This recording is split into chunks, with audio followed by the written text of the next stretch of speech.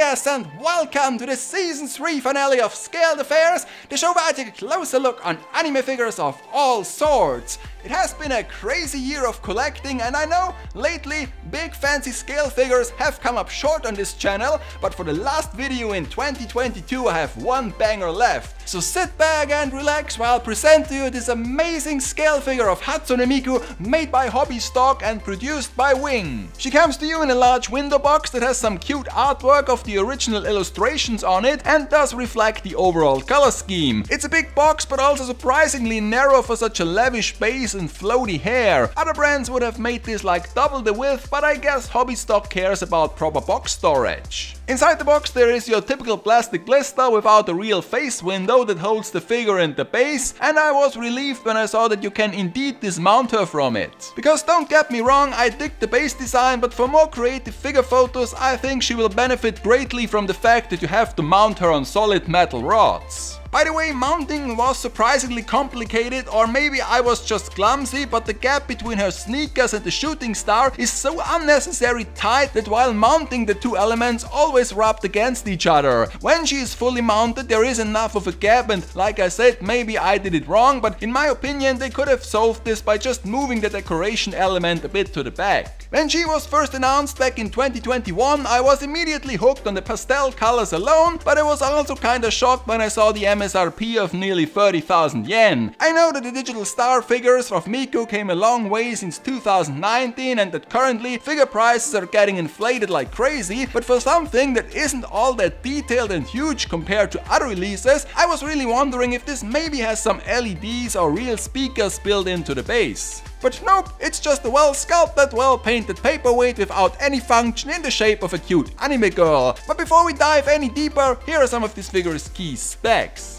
As a fan of music-themed figures, I do like the base design with the oversized keys and speakers on each side. Even though this is not a very detailed mold, it's well crafted and has a solid paint job. Normally I would say that the stars and the moon looks tacked on, and of course I would prefer it if they were removable as well, but honestly it's a really nice setup that almost looks like a miniature stage some could find in a shopping mall or toy store. Some of the elements on here are translucent, what gave me hope for some sort of illumination, but I guess if you want to have any LED to come with your figure, you have to switch to the even more expensive resin statues instead. Miku itself has a very cute outfit that combines casual elements like the sneakers and her cardigan with more girly looking accessories. The theme of stars is also reflected with the ornaments on her tie and headgear, while the whole outfit stays true to the color code. It all looks so harmonious. Besides obvious details like the ribbons and the ruffled shirt, there are two hidden things you will not notice if you only glance at Miku from the front. First, she wears a pair of futuristic looking headphones that appear to be some sort of wireless model, and then there is also the 01 tag on her left arm. Of course this is a nod to her red tattoo, but on such a cute outfit I didn't expect the inclusion of a patch that has strong college vibes to it.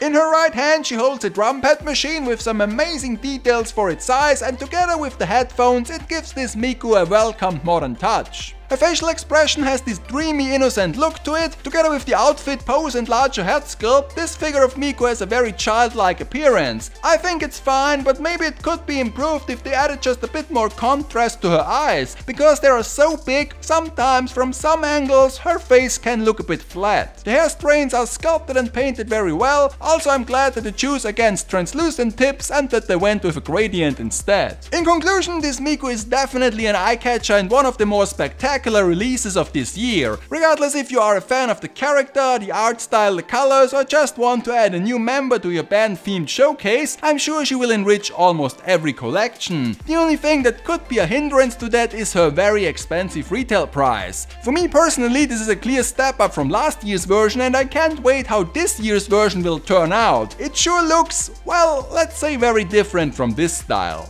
Speaking of different, what about this show? I'm now finished the third year of video reviews and somehow I'm in the mood for a change. So maybe the fourth season of Scaled Affairs will be totally different than the current style.